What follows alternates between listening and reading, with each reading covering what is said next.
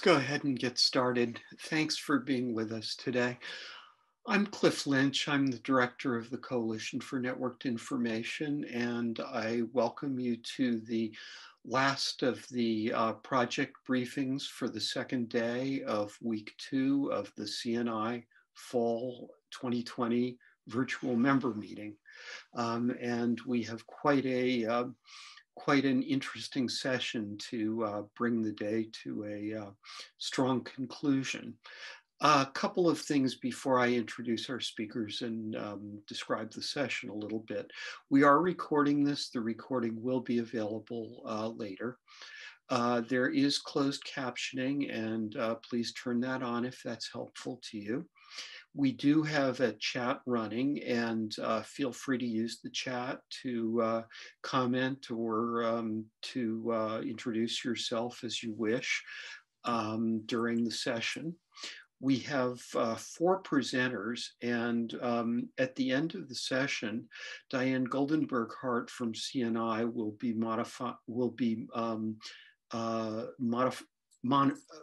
be managing a question and answer, moderating a question and answer session. You have a Q&A tool at the bottom of your screen, and you can queue up questions at any time. Please feel free to do that as they occur to you, and we will take all the questions at the end. And with that, let me introduce our presenters, Mary Feeney, Professor Anita Huizar-Hernández, Jeffrey Oliver, and Megan Senseney. This is a very multi-perspective set of speakers, which is really appropriate for a multi-perspective topic like this. We have a little bit of many things that CNI are interested in woven together here. The creative use of a digital corpus as part of pedagogy in the classroom. The application of data science techniques to interrogate and explore this corpus as part of a digital scholarship activity, engagement across libraries, faculty, and other groups within the institution. And I think that everybody's going to enjoy this greatly. With that, I thank our presenters for joining us, and I'm going to hand it over to Megan, who will lead off the presentation. Thanks for being with us, and thank you all. Thank you, Cliff. So can a library's distinctive collections activate and invigorate faculty networks for collaborative pedagogy? Can our collaborative efforts be mutually beneficial for librarians, disciplinary faculty, and their students? Can we introduce data literacy concepts into a wide range of undergraduate classes in the humanities and humanist social sciences by converging all of our efforts around a single shared data set? These were some of the driving questions that were motivating our team to apply for a Collections as Data grant last fall. And a year later, I am pleased to report that all signs point to this. Today, we'd like to share with you 4 different perspectives from our Newspapers as Data project.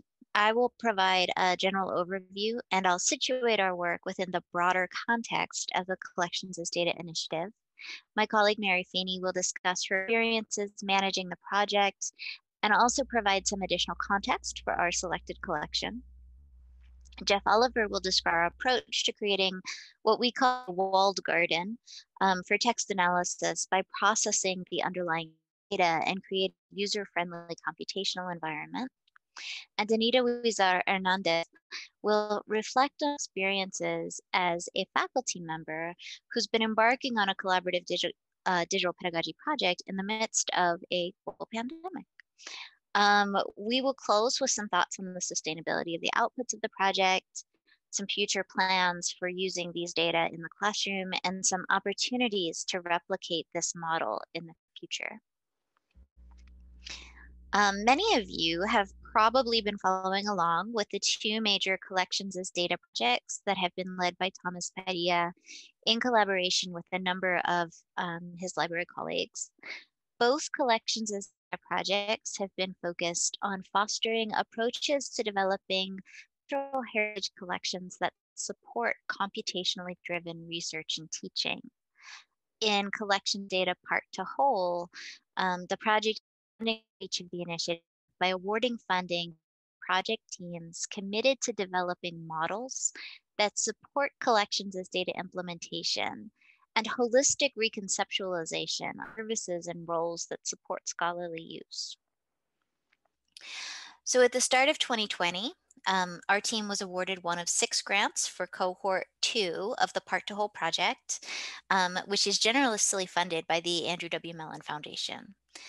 Each of the funded project team's proposals were required to demonstrate commitments from librarians, administrators, and disciplinary faculty to establish use and implementation models, as well as a new collection as data. Further emphasis is given to data that represent and amplify the perspective of minoritized groups, which are often sorely underrepresented in library collections. We're one of 2 projects that are focusing on multilingual newspapers, and I believe we are unique within our cohort in choosing to focus on pedagogical uses of collections as data. To understand a bit more about who we are and what motivates us, I'd like to share a little context about the University of Arizona. Located in the city of Tucson, 65 miles from the US-Mexico border. We reside on the ancestral territories of the O'odham, more specifically the traditional homelands of the Tohono O'odham, which are historically shared with the Yoem of the Pasquayaqui tribe. As a land-grant institution, we serve 22 federally recognized tribes within the state of Arizona. In 2018, the university was designated as the Hispanic Serving Institution. And in the libraries, we acknowledge how important it is to a student's sense of belonging to see their culture and heritage represented in our collections. We also recognize that we are located at a centuries-long site of colonial contact and conflict, which has witnessed borders drawn and redrawn through the 19th century with the Treaty of Guadalupe Hidalgo and the Gadsden Purchase. The stories of this region, when fully told, are composed of indigenous voices, Mechanics voices, and the voices of Spanish and Anglo-settler colonists and Mexican citizens and American citizens and many more. The University of Arizona Library's Special Collection seeks to amplify the voices that are so often underrepresented in these stories through our dedicated focus on the Borderlands. So when the Collections as Data call was released, we naturally turned an eye toward our Borderlands collections. And we quickly honed in on one newspaper in the historic Mexican and Mexican-American press collection, and another set of regional papers that were digitized with funding through the National Digital Newspapers program. Mary will share a little bit more about the rationale behind our selections and the idiosyncrasies of our data. But for now, I'd like to note that what we really liked is the idea of making these resources more computationally accessible for a range of different reasons. First, they're a vital part of our regional history. Second, they demonstrate the cultural and linguistic diversity of the region. And third, we were already aware of a lot of faculty on our campus who are actively using these resources for their research and teaching. In prior documentation of collections as data implementation models, we had observed the University of Miami's approach to making La Gaceta de la Habana more accessible by organizing and sharing plain text files through a GitHub repository.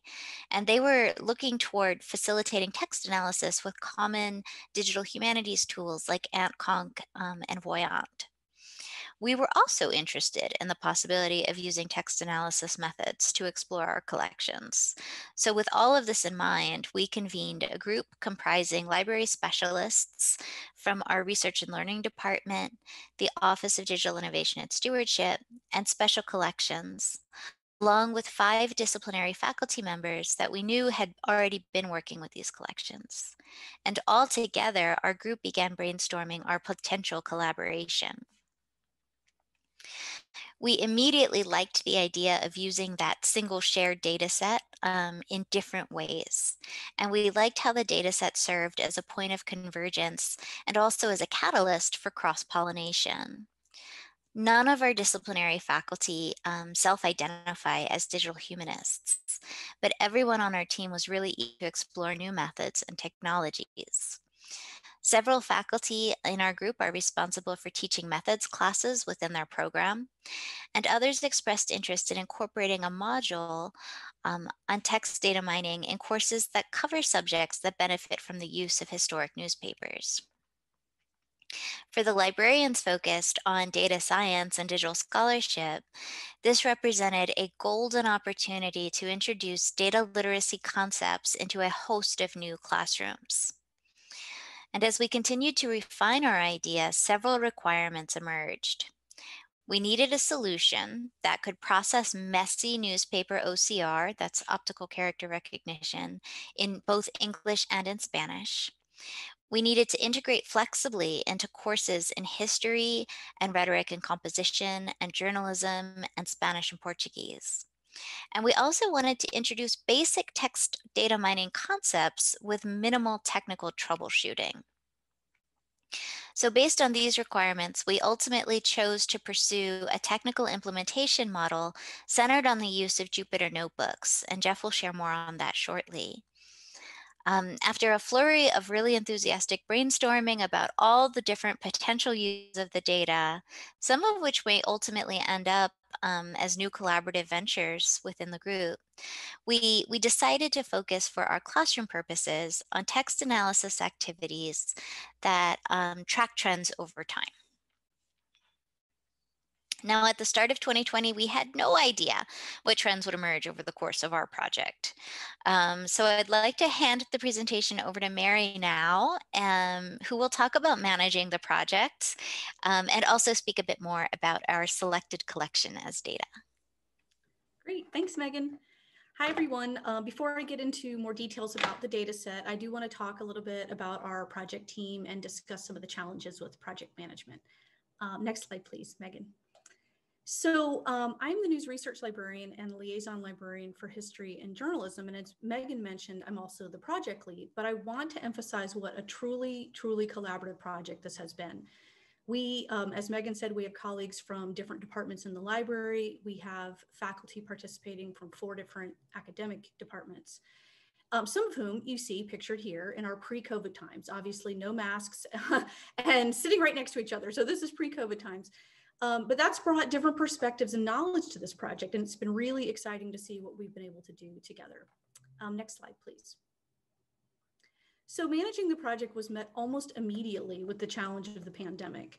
The UA campus closed in mid-March, soon after we had officially started, and we had to reconfigure activities such as an in-person workshop for the disciplinary faculty that was to be held in the spring, classes being delivered wholly online in the fall, and a student symposium in December that's been reconceived as a virtual asynchronous presentation in January.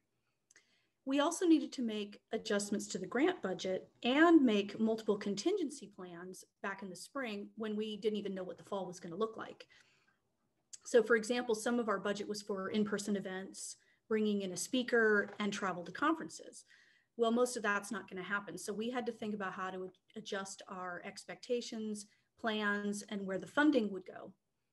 I just want to note how flexible and supportive the collections as data part to whole grant administrators have been through all of this. It's been amazing. There was also the challenge of staying focused and on track during a stressful and uncertain time, from scheduling to Zoom fatigue, working from home in different circumstances, and the university mandated furlough and pay cut on top of all of that. But luckily, we had all met together several times during the proposal phase, so we had established a good working group. And this is a really engaged group of colleagues who have now been meeting monthly on Zoom. Next slide, please. So now about our data set, next slide. So newspapers are used in research across many, many disciplines, whether as sources of current news, as corpora for content analysis, or as primary sources about past events, places, people, and topics.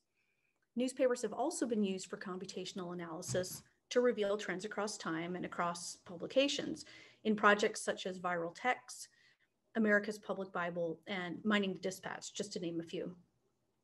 Next slide, please. Our data set is comprised of selected newspapers, as Megan has mentioned, from the UA Library's Historic Mexican and Mexican American Press, which you can see the webpage here. And that's a digital collection we created several years ago, about eight years ago. And then we also had newly digitized Arizona newspapers from our partnership with the State Library of Arizona through a National Digital Newspaper Program grant, just that ended last year. So there were several digitized newspapers we could have used from both of those collections. In our recent NDNP grant partnership, a real big focus of our grant proposal was to add newspapers from underrepresented communities in Arizona. So that also became a large part of our focus for this project. Next slide, please. So you've seen this slide before. Titles include newspapers from African-American communities in Phoenix, Arizona, Spanish language newspapers from Phoenix and Tucson. And then for comparative research, we also included newspapers from predominantly white English-speaking communities, all published in the Southwest Borderlands. We also decided to focus on two time periods, 1915 to 1922 and 1941 to 1959, and explore topics within those time periods, such as women's suffrage, the Mexican Revolution, the Bisbee deportation, the 1918 flu pandemic, immigration, and World War II. We chose the newspapers for this data set for a few reasons. They're all published within the Arizona Borderlands, which we really wanted to focus on and highlight, as opposed to all the other newspapers that were available to us published in other parts of the state. And two, they enable students and scholars to engage with voices that were previously unavailable in digital archives. Some of these newspapers had never been seen outside of microform and physical collections. And then also, thirdly, through our collaborative discussions with the disciplinary faculty during that brainstorming phase about what they teach, what courses they teach, we were able to narrow it down together to these 8 newspapers.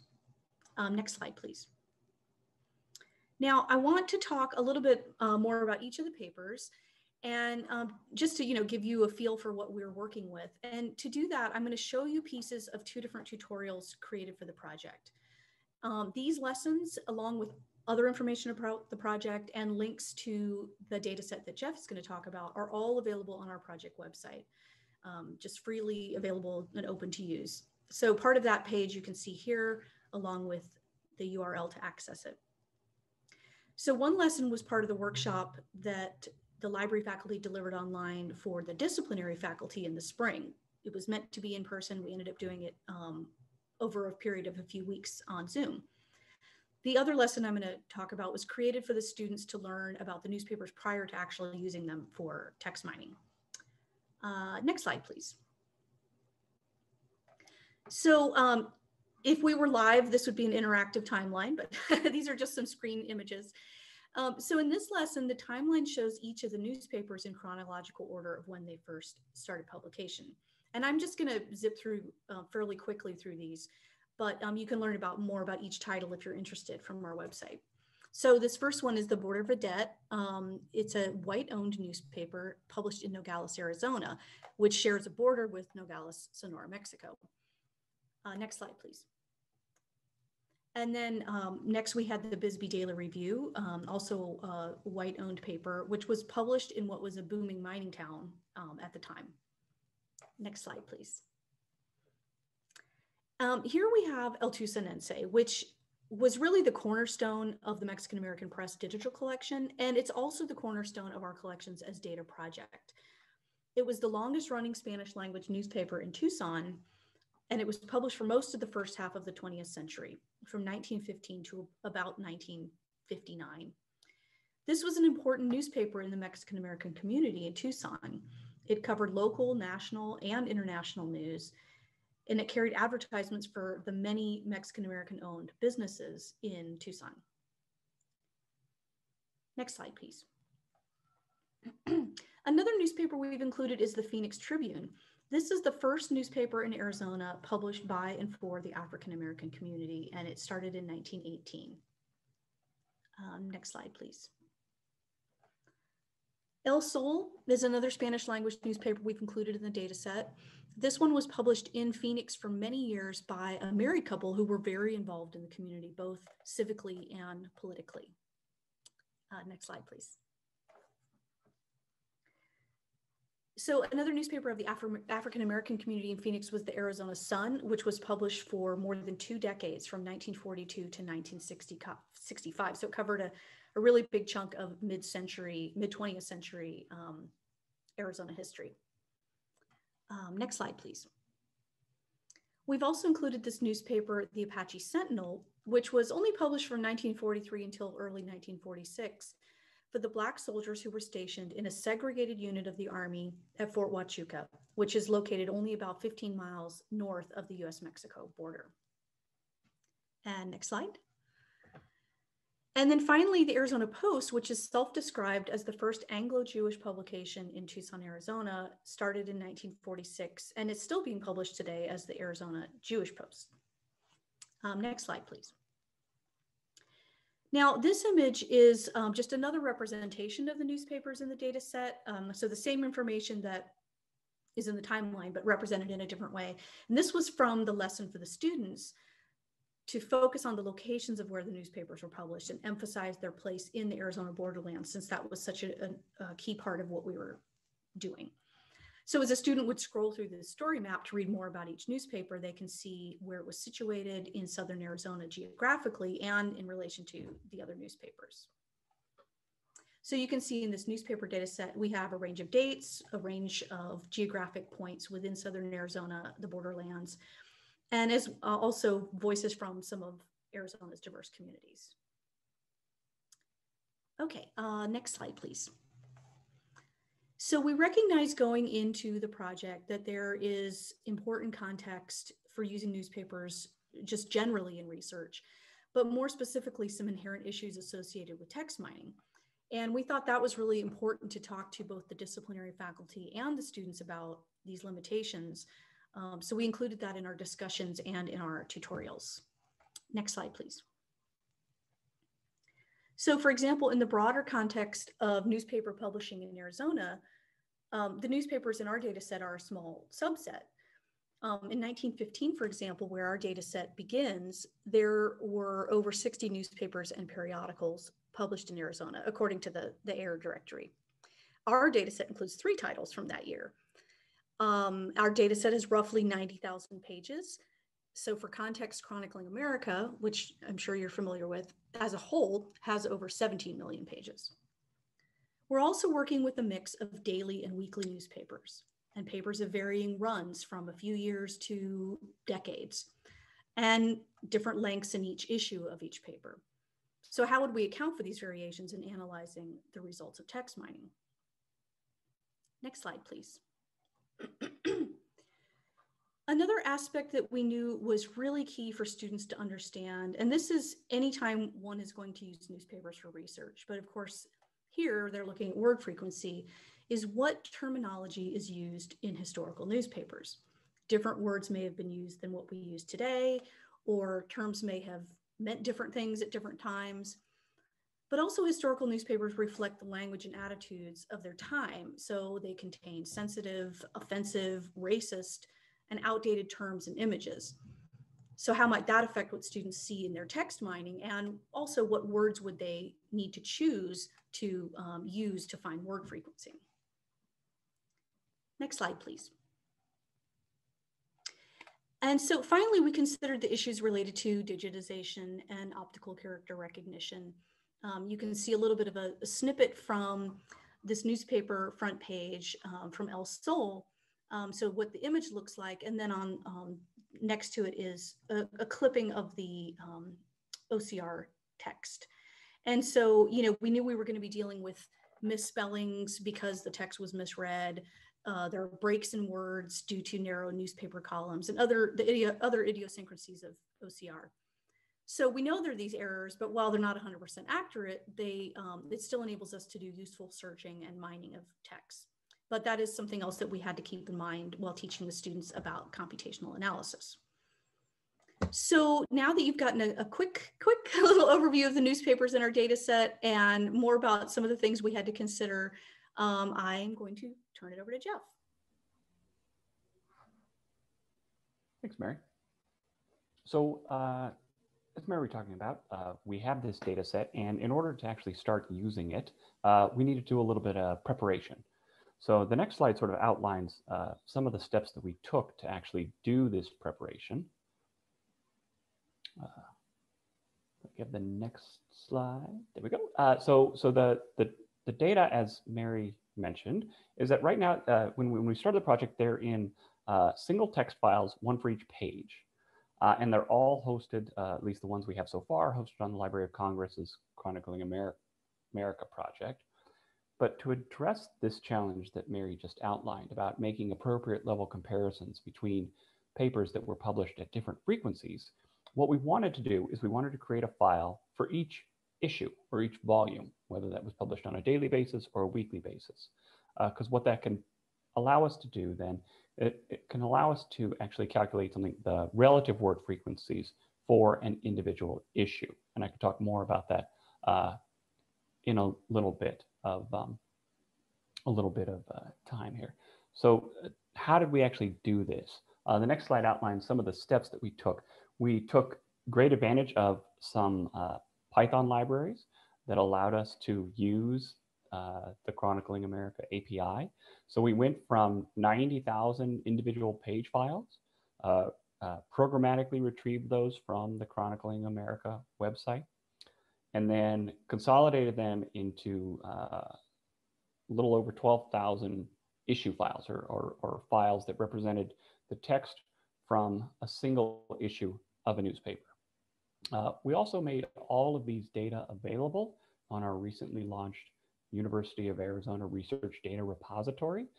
This is great because while individual files themselves are not that large, the entire bulk of the data set combined makes up for some hefty sizes. And so the Research Data Repository is a really nice place that we can host these large data files. I should also mention that all of the code that was created to actually do this retrieval and assembly is all available on the GitHub page that we're using for this project. And I should say that Python made life easier. This is one of the challenges with these sorts of projects when you're code switching, because the language I normally work in is R. And so I spent a lot of time creating problems for myself by forgetting how Python indexes different from R, but I managed to work through it. But one of the things that made this project a lot easier on the next slide is actually the API and the setup that Chronicling America has. They have a really well-documented API for navigating the collections. And then also, and sometimes more importantly, there's a very responsive support team.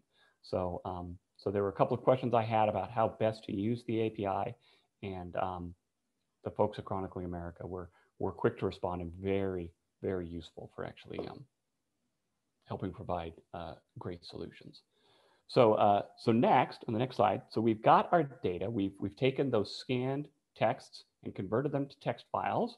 So what's next? So the next slide, we had to do actually a little bit of preparation ourselves. So the first thing is to actually train ourselves. So there were a few library-led workshops. So Mary led a great workshop on overviews of the collections.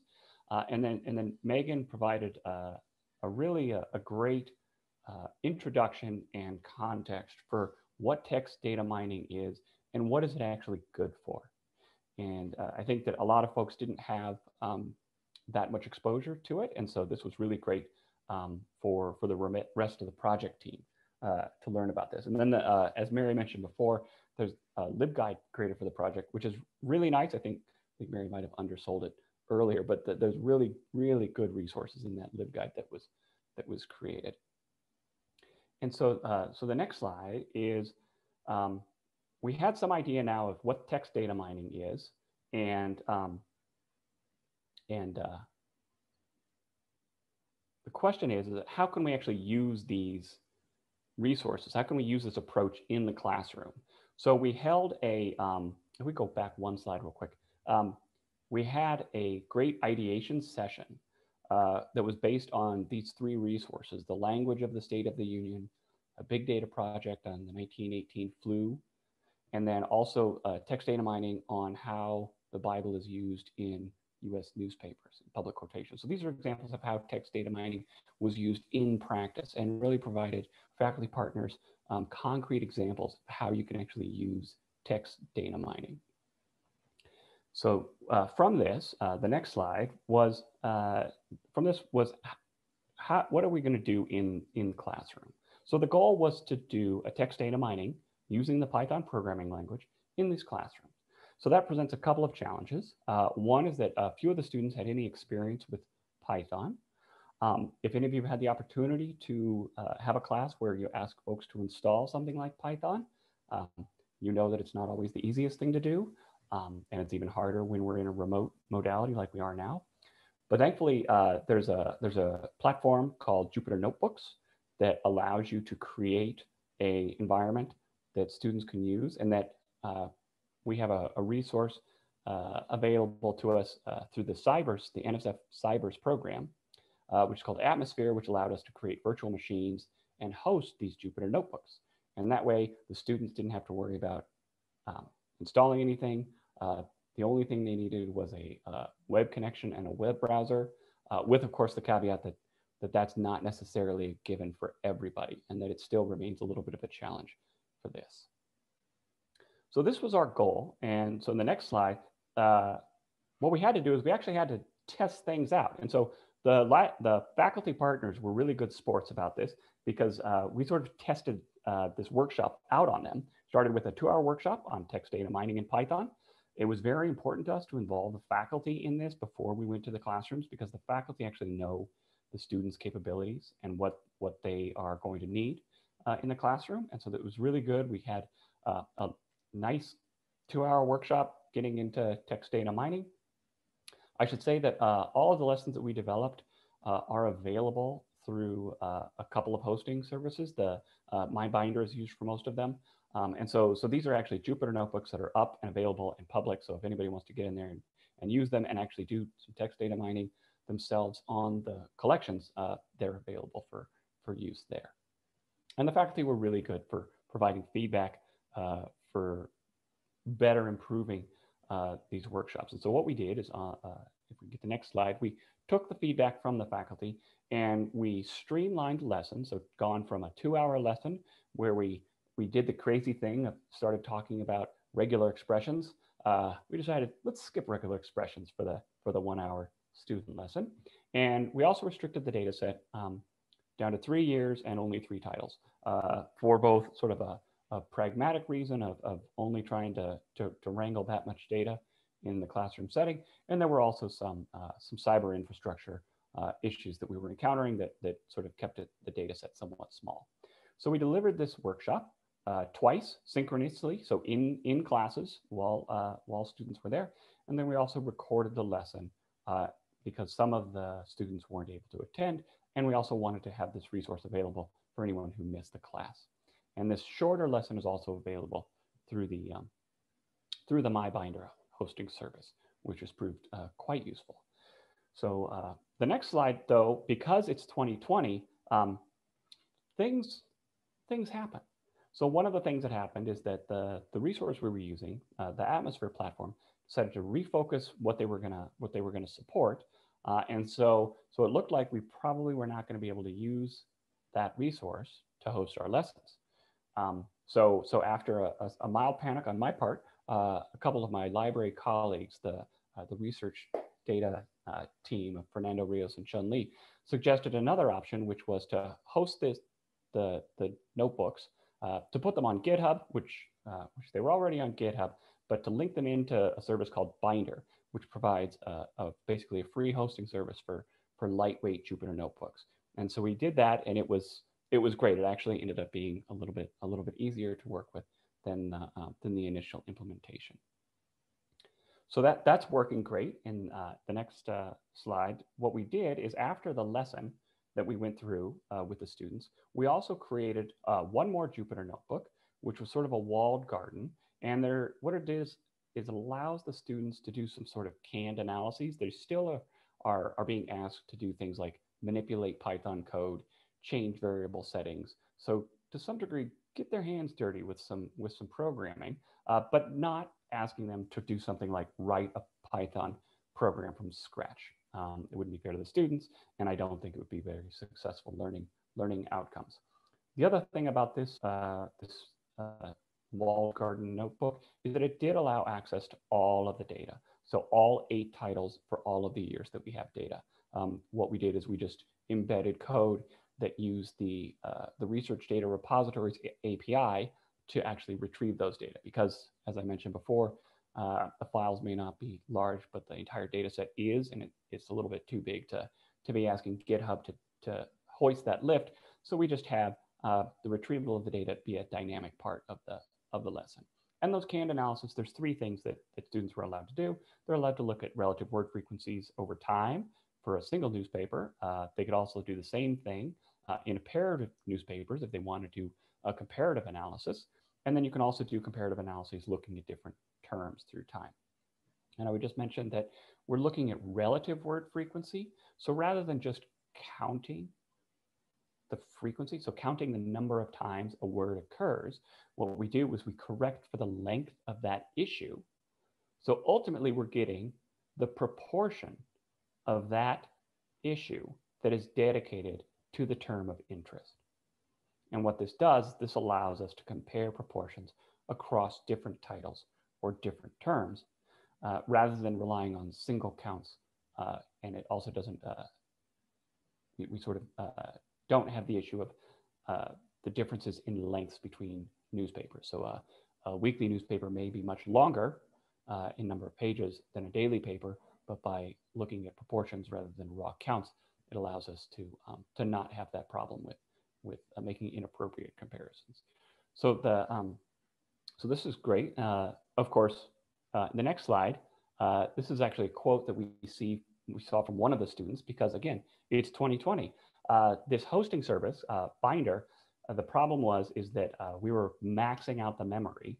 So I went to the Binder community, and this is the important part where you really rely on the community. They suggested another hosting service, which is provided by the Librarian Institute for the Social Sciences, which allowed us for a much larger RAM on the notebook, and has really allowed things to go a lot further. One of the things that I think this quote does a really good job of highlighting is it really demonstrates this need for more literacy in our educational opportunities, because I think it's one of these problems where the students are to some degree petrified of breaking things, and in reality they're not breaking things. It actually was great because it revealed a bug in our code. But I think unfortunately a lot of times when faced with things like the Python programming language, immediate response is apprehension. And so whenever we can build in opportunities in classrooms to engage and provide accessible learning opportunities for these sorts of resources, I think it's a great opportunity to take advantage of. And that's one of the great things about this project. So at this point, the next slide, I'm going to turn it over to Anita to hear about how this has actually been going in practice in the classroom. Thanks, Jeff. Okay, so next slide, I'll just talk a little bit, bridging sort of what we just covered, that we as faculty were also students. And so we had some good lessons learned, I think, from that in terms of how we're going to implement in the classroom. So one was just navigating the challenges of a virtual environment. We had originally imagined these workshops as happening in person. And so I think by us experiencing what it was like in a virtual environment, we would have a better sense of how to prepare our students for that experience. The faculty that are involved in this come from history, English, Spanish, and journalism. None of us have a background in computer science or information science. And so there was a learning curve for all of us in terms of new vocabulary and just building confidence with these new tools. And so I think being confronted with so much new information so quickly as disciplinary faculty helped us get a sense of the degree to which we would be needing to put our students' minds at ease so that they would be willing to approach this kind of tool. Next slide, please. So we had a number of challenges that were COVID related in terms of remote teaching. So the course schedule was really shifting rapidly up until almost the last minute. One of our classes didn't seem like it was going to make. I know I was originally supposed to implement this in an upper division, like much more special topics type course, and then that class didn't make. So I needed to do it in a very different sort of more general course. And so imagining exactly how we would be able to scale this depending on the topic was something we needed to be flexible about. Also, we ended up implementing this as a group in a variety of synchronous and asynchronous courses. So in some courses, they were able to build in a workshop that was during class time, but in my case, my course is entirely asynchronous. And so that was an option, but students more often relied on watching the recording. We also have a mix of levels, intermediate and advanced undergraduate as well as graduate. And so the ability of those different levels of students to sort of adapt to COVID and what they were struggling with, I think varies. The synchronous virtual workshop, of course, we needed to sort of reimagine. And then I just wanted to add student fatigue and instructor fatigue. I think a lot of folks are just kind of running on less energy. And so being really sensitive to students and the way that they perhaps would feel more overwhelmed at this particular moment than they would have otherwise was really important. And I think for me personally, approaching the students was just a real era of generosity and being flexible, even in my case with deadlines and things like that, but making sure to foreground that this was an exciting opportunity for the students was really important. Next slide.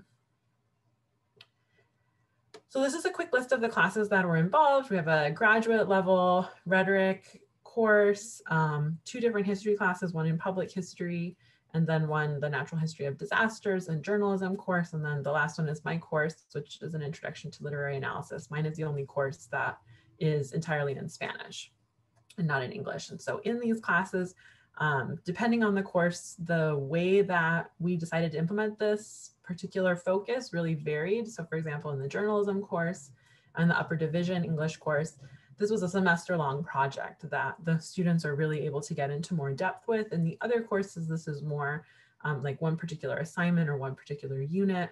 In my case, it was one sort of mini module, and then the students were all required to do an oral presentation and had the option to also explore this in more detail in a final paper. And I had 4 students out of 30 who decided to explore it in more detail.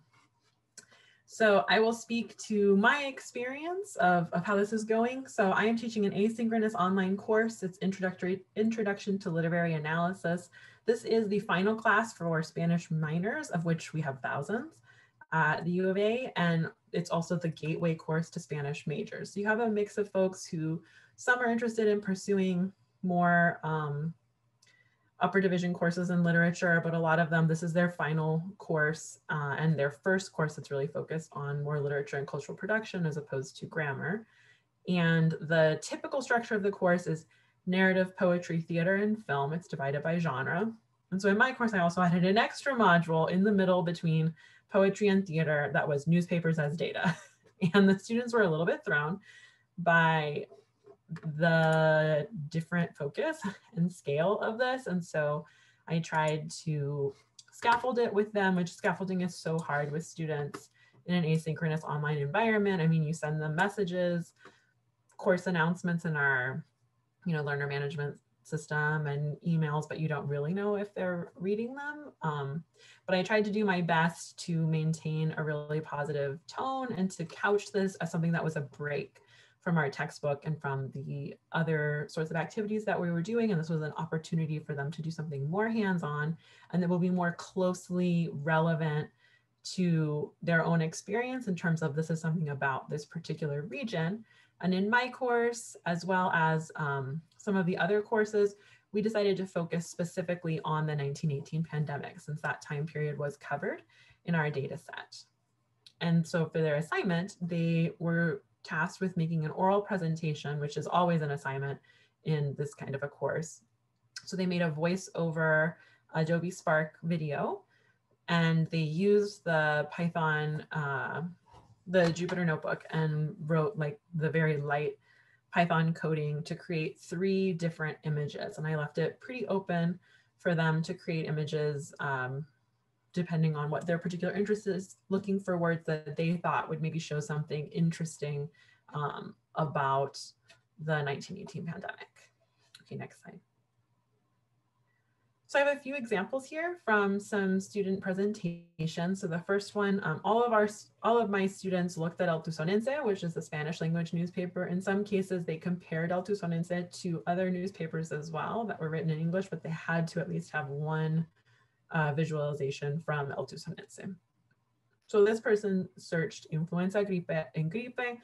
That was really common. A lot of the students chose these terms. A lot of students also chose the term máscara, which would be mask in Spanish. And so sort of the terms that you would expect in their oral presentations. If we were to listen to the section of their video, a lot of them discussed how impacted they were by seeing multiple waves in the visualization. I think especially for us here in Arizona in this particular moment, where we had a very high number of cases in the summer, and then things had decreased. And now, as with the national trend, we're trending upwards in terms of COVID cases again.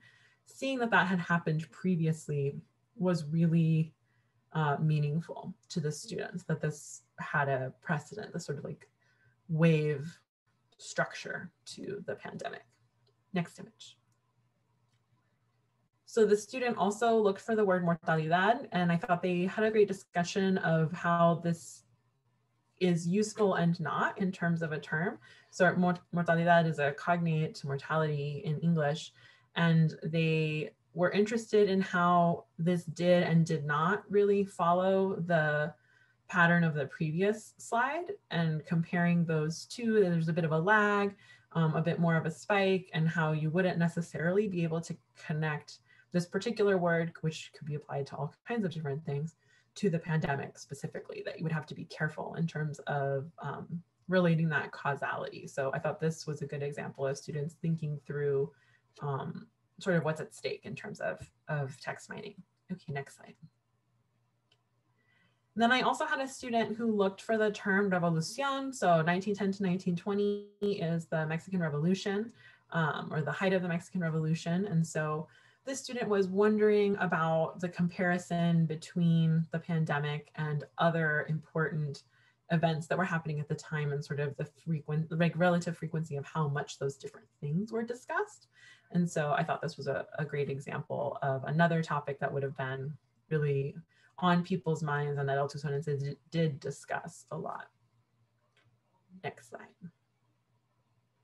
So in addition to the 3 visualizations that they needed to include and talk about in their oral presentation, I also had students answer these reflection questions.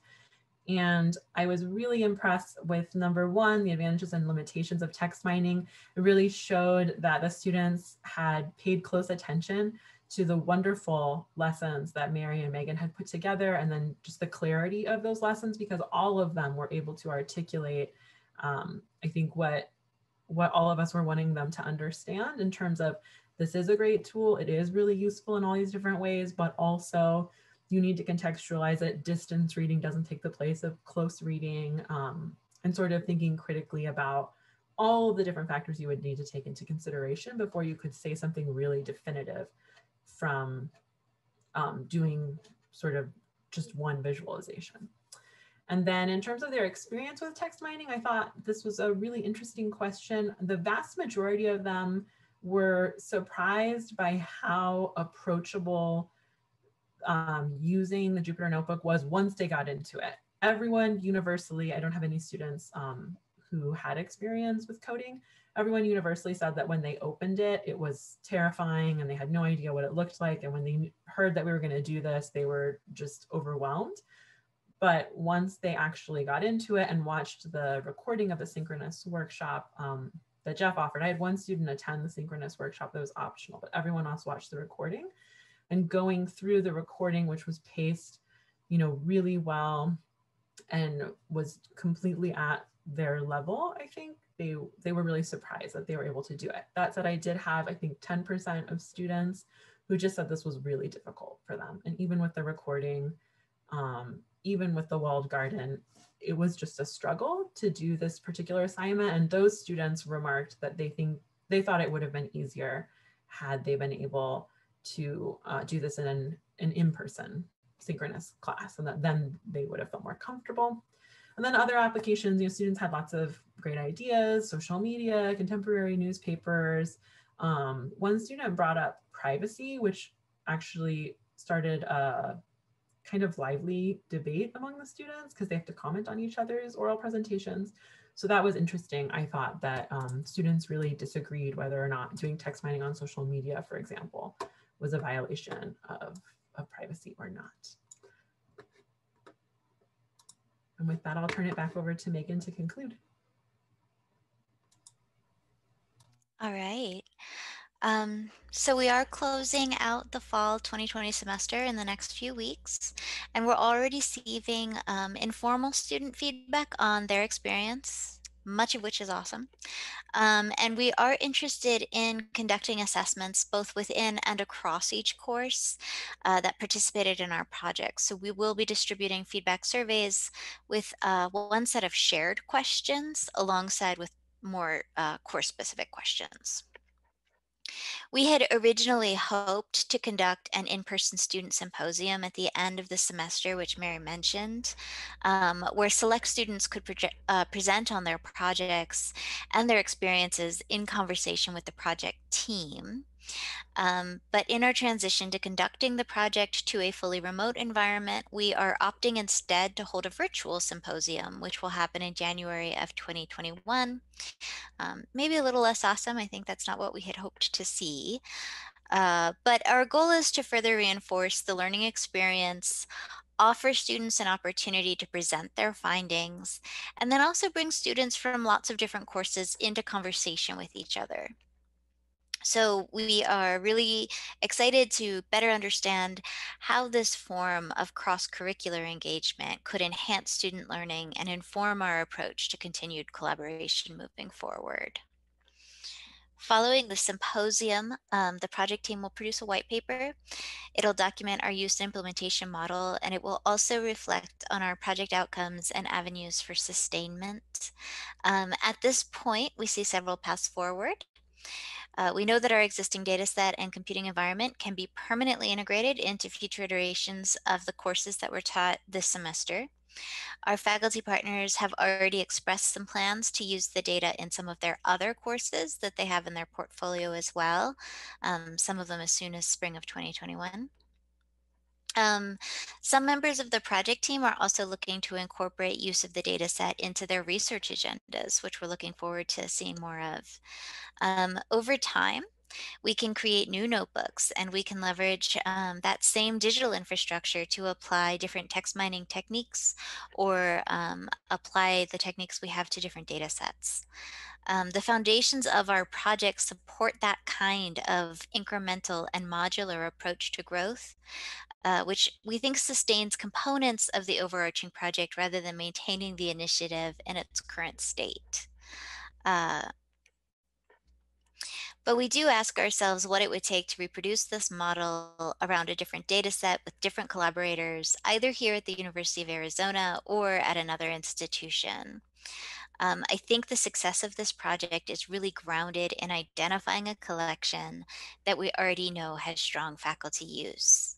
We took a birds of a feather, affinity-based approach to bringing people together around the collection and discussing what we might do pedagogically. We know this work requires faculty to engage with the libraries regularly, to commit to learning new methods, and to revise their pre-existing courses. So with project funding, we were fortunate to be able to provide some summer salary support for each faculty member. And we were able to buy out some of our librarians' time for managing the project and preparing the data and the environment for analysis. But it's important to acknowledge that the labor involved, all of that labor for all of the people involved. And if we were doing it without funding, we would need to come to agreement regarding expectations and commitments over the course of a year-long initiative.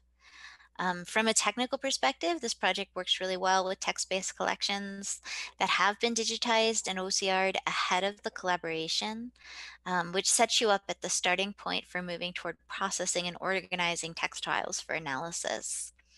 The work of building that walled garden for classroom-based analysis can occur iteratively in communication with faculty during the summer prior to implementation, as faculty are looking at adjusting their syllabi to account for this project. So at this point, we'd be especially interested to know what questions you might have about implementing this model in other contexts, and what other questions you'd have about the project so we can improve our own documentation and our assessment work as we wind down the project. Thank you. Thanks, Megan. And thank you to all of our presenters. That's a really interesting project, and it's great to hear all the different perspectives too. Anita, was really fascinated by some of your reflections on the classroom experience. So thank you for sharing all of that. And thanks to all of our attendees. If you have any questions, please type them into the Q&A box now, and we'll be happy to field those. If you'd like to join us up here, raise your hand. I can unmute you. You can ask your question live or make your comment live. And so, Megan, you did say that there are some plans for some faculty members are already talking about using this in future semesters, and some are even thinking about applications for their own research. I thought that was really interesting. And to Anita's reflection about a percentage of her students commenting on the difficulty of the tools, are you hearing similar things from other faculty members who've been using that through this phase of the project? Anita and Mary could chime in on this. One thing that's been interesting that we've been hearing is that students have actually having something that they felt they could do hands-on, especially with asynchronous courses being what they are, and being remote. Some of the stuff might have been more hands-on, like an archival visit to special collections or something like that, haven't been happening at the rate. So that was one of the things they picked up on. I think Catherine Moore is the faculty member who called that out to us. But do you have any other, or Anita, any other thought from our other faculty colleagues have been reflecting on with that? Just a big challenge. I think part of the difficulty for some students is internet access, which I think nationally we're dealing with. Students are living in really different kinds of situations in terms of stable internet. I know just this morning I couldn't meet with a student because her internet connection wasn't reliable enough.